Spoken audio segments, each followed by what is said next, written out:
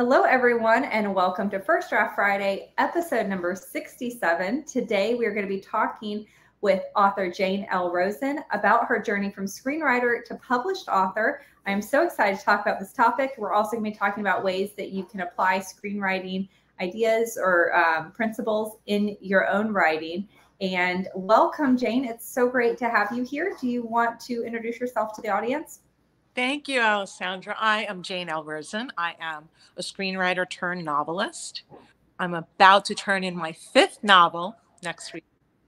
And I'm here to discuss the transition between screenwriting and novel writing and the similarities and the differences and any questions that you have.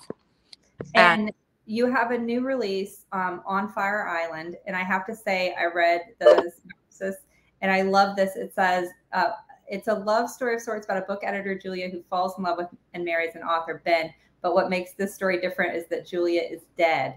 And I immediately was like, well, I have to know more. Like that's all I needed. All I needed to know. Can you tell us just a little bit about On Fire Island? I can. It's a story that originally was written as a screenplay that I literally wrote 3 books so that I could this one well, because the story means so much to me. And it sounds sad because Julia's dead, but it's not at all sad. It's funny, it's hopeful, it's uplifting. It's the story of her last summer on Fire Island after she passes away, watching her husband and her friends go on without her. And it just has really inspired people in many ways, and the reviews have been fantastic, and I'm really proud of it. I love that. So this is so interesting. So you originally wrote this as a screenplay. How long ago did you write that screenplay? So I wrote the screenplay probably 10 years ago. Mm-hmm. And it was actually with Weinstein when everything imploded with him. And then I started writing novels. Now, the reason I started writing novels is really because I sold screenplays before, but I never had anything made. And I was really tired of just having my family and whoever I sold this screenplay to read my work. And I just wanted to try something different. And I noticed that so many novels were being made into television shows or into movies. So I said, I'm going to try this a different way.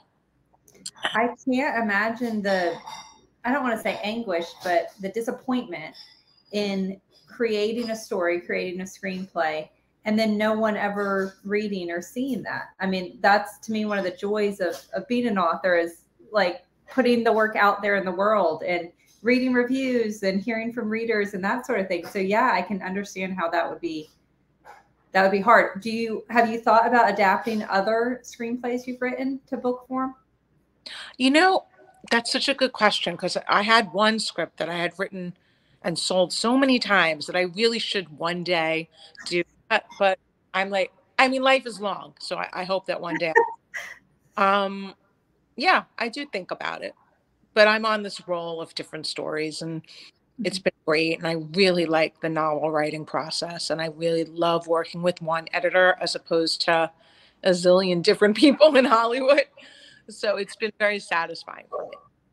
I would also imagine in Hollywood, just the brief experience that I've had with it, it's so many different opinions, right? So like one person reads a script and wants these changes, and then someone else wants these other changes. And I always felt whenever I was dealing with a script in Hollywood, it never felt like it was mine. Like it's not yours. Right. Yeah. like they would maybe take my opinions into consideration, but for the most part, it was. Yeah. I mean, it's literally not they say, like, they option it, right? So when you sell a book, you sell your book and it is yours. So yes, the editor will suggest this and that, but they always preface it with, it's yours. Yeah.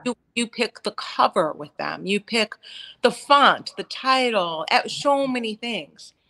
In Hollywood, if they say, we bought this from you and now we'd like you to move it from Fire Island to Mars, you better move it to Mars or they're going to fire the next day and find someone that'll move it to Mars.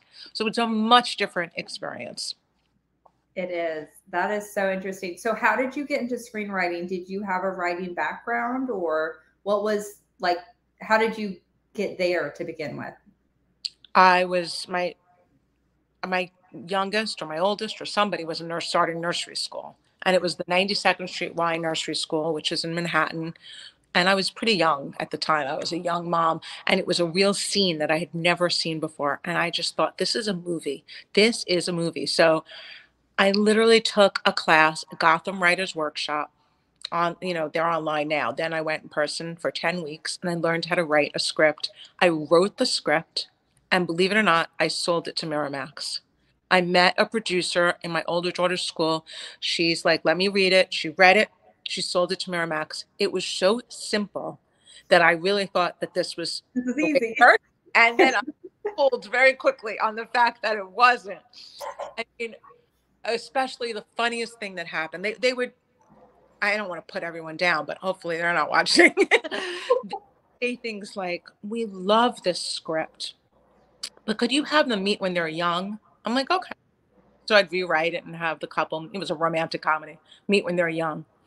And then I'd turn it in a couple of weeks later and they would say, we loved this script, but could you have them? I'm like, okay, do that. And turn in the old script, basically. And it was like this for so long that it was crazy. Like when you watch, and then they fired me. Eventually, I rewrote it like 30 times. And my lawyer called me one day and he said, I was just on the phone with the lawyer at Miramax and he said, you're the best screenwriter at the studio right now. And I said, oh, that's ridiculous. How could I be, whatever I said. Next day he called me. He's like, Jane, I'm sorry they fired you. I'm like, what? Yesterday I was the best screenwriter. That's what happened. You were so good. They had to let you go. That was it.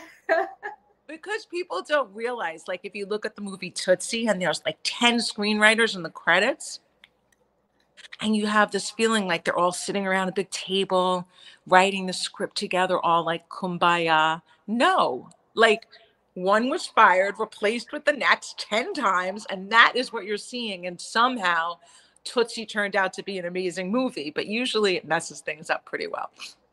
I could see that 100%. So when you decided to write your first novel, now when you with screenwriting, you took a class, like you said, a 10-week course. So did you do anything similar to that when you transitioned to writing a novel, or did you just jump in? I just jumped in. I mean, screenwriting is a very specific talent. You really kind of have to learn even how to set it up, Like how to introduce a yes. Actor. Yeah. Talent, and not a talent. It's really a learned structure, I think. It's not your usual way of writing. I mean, you could get Final Draft or something like that, which I did, of course, to help me structure my screenplays. But yeah, I needed to know how to do it. But writing a novel, I mean, I wish I went to like an MFA program and did all that, but I didn't. So I just wrote it.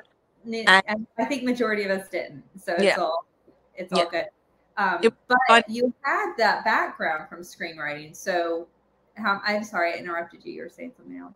That's okay. I was just going to explain how I decided to write my first novel screenplay, which kind of follows your last question. So I was at Kennedy Airport.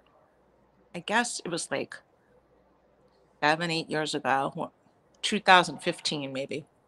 And when people tell you ideas all the time, I have a great idea for a story, blah, blah, blah.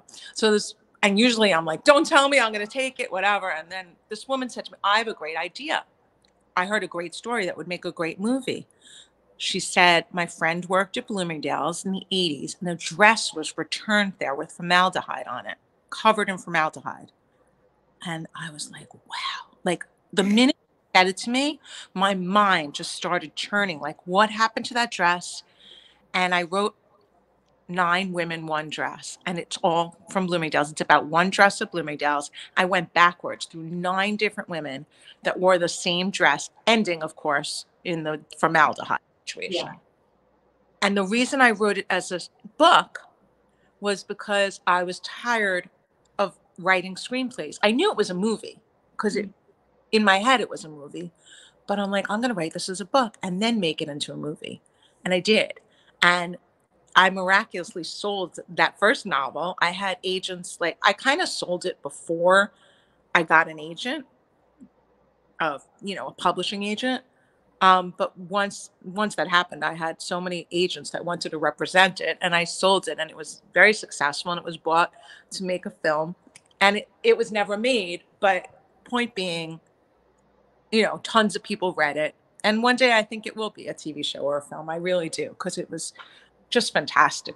I loved it. I mean, I hate to say that about my own work, but it was a really story if you that. can't love it, then so when you think about a book that would make a great movie, what are the elements of that book? Like, what are you thinking about when you're writing the book that would help it in the chance of it being optioned or it being made into a movie? Like, are you limiting the number of locations, or are you hitting specific beats at a specific pace, or are there any kind of rules that you're trying to follow that would increase the chance of that book's success on film? Mm-hmm. That's a great question. I think it's a lot of dialogue, right? Mm-hmm. A lot of fun locations, a cinematic experience. Like, for example, Nine Women, One Dress. If you saw, I'm sure you saw, like, Love Actually, Yeah. right? With all the different characters and stories all wound up into one, or any of those movies. What was it, Valentine's Day or New Year's Eve? The Rob Marshall. Right. Yeah. So is that his name? No. Penny's brother. What's his name? Is it Rob? No. I don't know, but I know what you're talking about, where you've got 4 different storylines or 9 different storylines, Yeah, and then they're all connected at some point. exactly. So I knew that, like, this would be the perfect film. It was set in New York City. It was set, going from, like, the fall through Christmas. It had the characters. It had actresses that wouldn't have and actors that wouldn't have to work that long because they were only in certain parts. It just had some great elements for a feel-good movie. And it's the cinematic way of seeing things. I think I see things as a film. And why 9 women? Because that's a lot of women. Like, was there a time where you were thinking about 6, or? You know what? It's so weird how things work out. I named it first 9 Lives of a Little Black Dress, and that is really the truth why there's 9 women. Oh, okay. Which makes no sense, but that's why it happened. So you've had, it's hard to, you have a big traditional publisher. You've had traditional book deals. You didn't have to query a bunch in order to get those. So you've really found fast success. And I would assume that one of the reasons is because your books are so well grounded in the same things that make we all love to watch movies. So I'm curious to know how much of what you learned in screenwriting translates over. So, like, when you wrote On Fire Island, and you look at beginning that book, I don't know what the opening scene is of that book, but did you think of it from a screenwriting perspective of how would this movie begin? And that's where you started out? Or how typically does a movie need to begin in order, to be enjoyed? Just so you know, I did not have instant success. I tried first to write children's books, and I think I got like 50 rejections. And it also was so hard. Even when I sold my first script, I still didn't land an agent. And my lawyer had to do everything for me. So it was a long road. Mm-hmm. So if you're on that long road right now, my advice is just keep trying. Keep going. Okay. The second question, the script. I wrote a script for Fire Island first. A script is like 90 pages. A book is 300 something pages. I always like to open with a big bang that would be cinematic or interesting to a reader. Either way, mm-hmm. I try and keep, like, my screenwriting philosophy of moving things along, of 1 act and 2 acts and 3 acts. But the novel is just stretched out with more description and more inner thought. I love the inner thought part of writing a novel. as Because you opposed don't get that. no, you don't get, you have to really put it in there in a different way. It's trickier. Yeah. So do you write in first person then in your novels or third person? I mix it up. You Depends do. on the novel. Yeah. I keep going back to 911 Dress, but as my first novel, every chapter was, there was like 17 different narrators in that book. Wow. Yeah. A lot of different voices. For a first time novelist, that can be hard. It Because you was have more to, do because it was, think about a screenplay, you write in people's voices, right? yeah.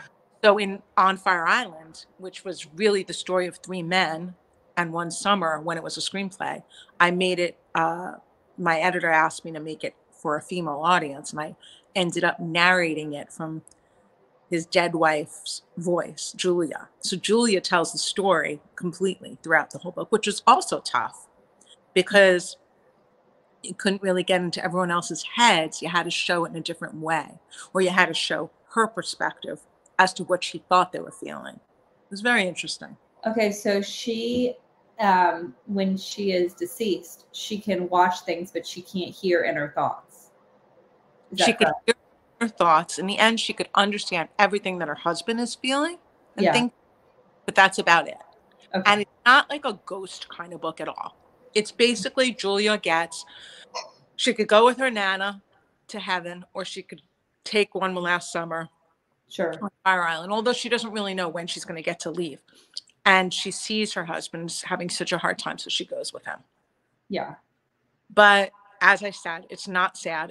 It's funny. People, I mean, people definitely said they needed a couple of tissues. I mean, Yeah. she is sad, and he does. It's a beautiful love story, but there's a lot of laughs.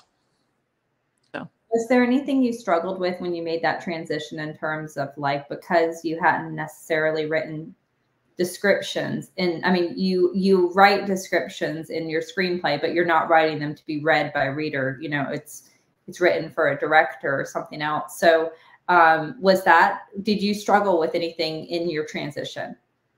The reason I really didn't struggle is because of, I love Fire Island so much that I found it really heartwarming to be able to write the descriptions. Mm-hmm. Like Is Fire Island a real place? Yes, it's where I live. I live in New York City on Fire Island. I'm in the Catskills right now at a but I live in New York City and in Fire Island, and it is a real place. It's an hour from Manhattan by car, and then a half an hour ferry ride. It's a car. It's a with no cars on it. Uh-huh. Get off the ferry, and you get your little wagon that's tied up at the ferry, and you bring your stuff to your house. And I've lived there for 30 years. I met my husband there.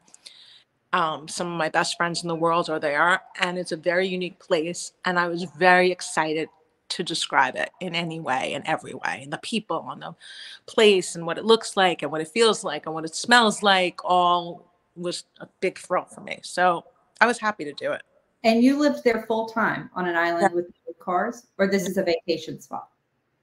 I lived there mostly for the summers, Okay. like July and August. Uh-huh. Winter, my house isn't even like, there's no water. We turn the water off in November. Yeah.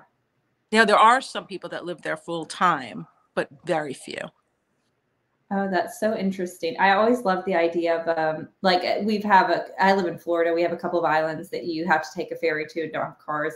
And I've always wanted to put like a murder mystery there because it is just such a different dynamic, you know, and when storms come and things like that, you know, there's no communications, you're really kind of isolated out there, and the community has to come together and you have to have good neighbors, and, you know, because you all depend on each other. So I can see it being a really interesting place. Yeah.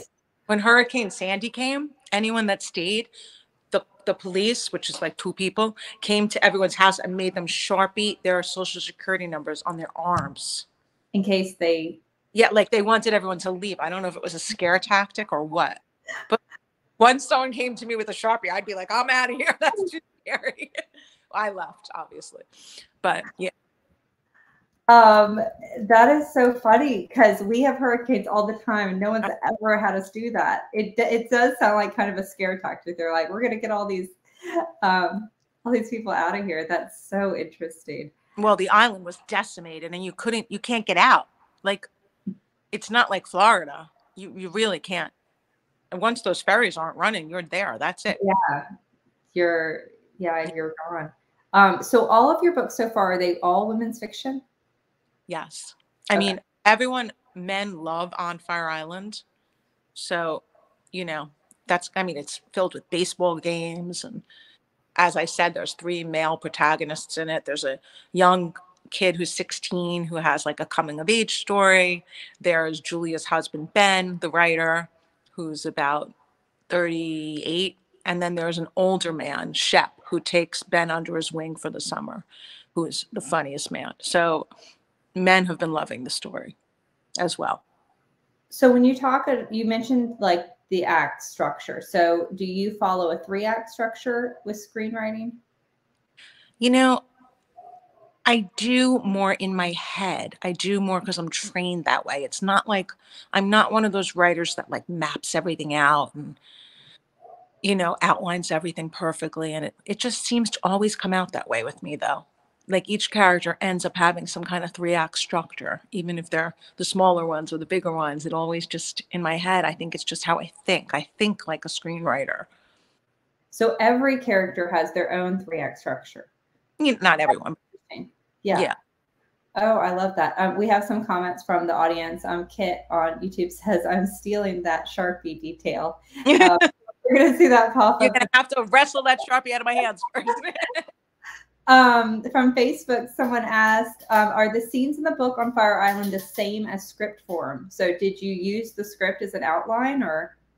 I did use the script as a giant outline. And even though there was so much added because it was coming from Julia's perspective, it was very helpful. I worked so hard on that script, especially the dialogue. I would sit at the baseball games on Fire Island and listen to these old guys talk baseball like endlessly. So I got to use so much of the dialogue that I had worked on for years, and put it in. So I did use it as a big outline. It was the biggest outline I've ever had in my life. It was 90-page outline. But yeah, it was great.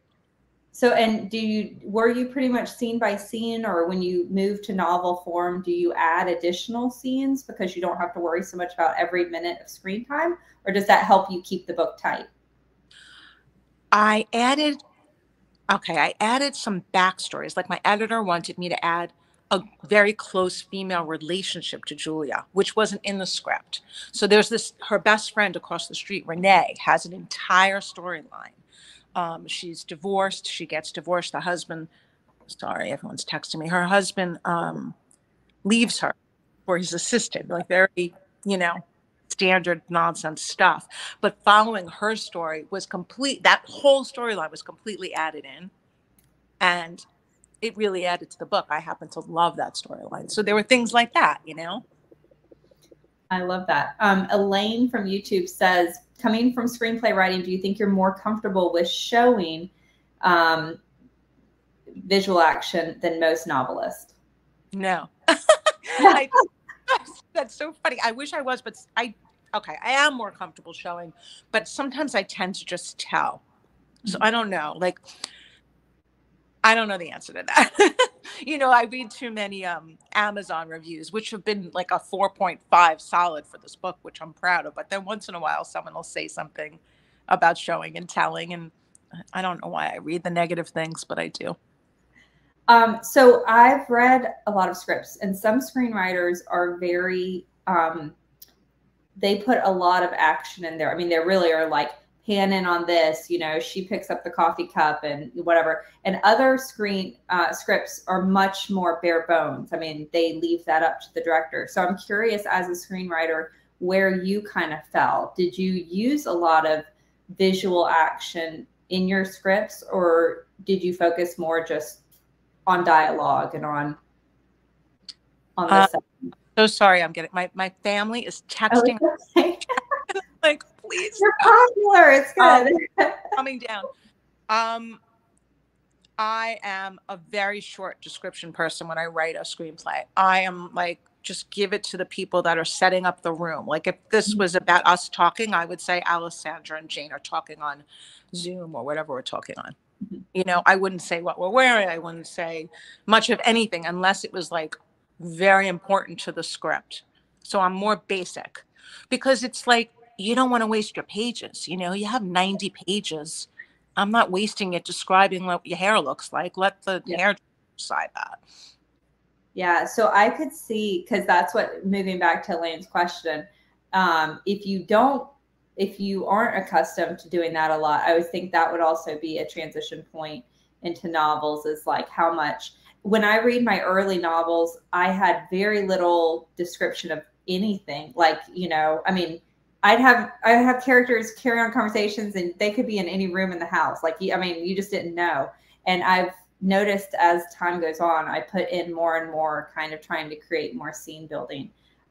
So I know you said the settings were so visual at Fire Island. So that seems like something you really embraced. Well, yes, then, but this is my fourth, right? So on my first 9 Women, One Dress, my editor at the time was like, please describe the room. Like, those were a lot of my notes. Yeah. Because I didn't think to say, describe someone's apartment briefly. Yeah, right. I had to like learn that, you know, learn to add that in. Yeah. Which is fine. I still don't overly do it. I honestly, I hate when you're reading a book and it's like 3 pages on what something looks like. I'm like, please get on to the dialogue and the action. So, you know, that's my style and I'm sticking with it. And I love, because you said dialogue is a big part and dialogue is a big carryover from screenwriting. And when you mentioned that you're at the baseball field, so do you have any tips for someone who struggles with dialogue? Do you have any tips? It was interesting what you said. You actually listen to conversations. And would you write down little snippets that they would say, or? Yes, but this is a very specific thing. I mean, once in a while, my husband will crack up. I'll be on my bicycle on Fire Island and we'll be going in one direction and I'll hear someone talking like something really interesting and I'll like follow that person. He'll be like, where did you go? I'm like, I had to hear what they were saying. But yeah, I really only did that for baseball. Like, I'm not an old man playing baseball. You know what I mean? There's like all these 60-year-olds playing baseball at Fire Island. So I'm never going to say, oh, it's a moonshot over the bush. Like, what is that even mean? So yes, for those things, I wrote it down. It was kind of like research. I mean, I do a lot of research in my books, but this is like in your face kind of research. And in movies, like every minute is so expensive. So did that teach you to kind of jump into dialogue? Do you jump into dialogue scenes right in the meat of the action? Or how do you decide when to start and when to end those conversations? Oh, I try and jump, like someone taught me early on. You don't, if someone drives up to a house, they lock, you know, they pull up, they get out of the car, they lock the car, they walk to the front door and they ring the bell. You don't need to know any of that. You know, start when someone opens the door. So that's kind of the way I do it. Yeah. Unless really going on internally in someone's mind in a book, you know, that's the difference. That's that internal thought. Right. Absolutely. Well, we are already out of time. It's been a fantastic chat. Thank you so much, Jane. Thank you so much to everyone who chimed in with your questions. We're in our final minute. If you have something quick, now's the time to say it. Otherwise, if they're interested in reading On Fire Island or any of your other books, where can they find out more about you? Look, follow me on Instagram, Jane L. Rosen. You could see everything there. I'm mostly on Instagram. I have a website and all that other stuff, but I have 4 books, 9 Women, One Dress, Eliza Starts a Rumor, which is being made into a TV show as we speak. Well, not as we speak because there's a strike, A Shoe Story, and On Fire Island.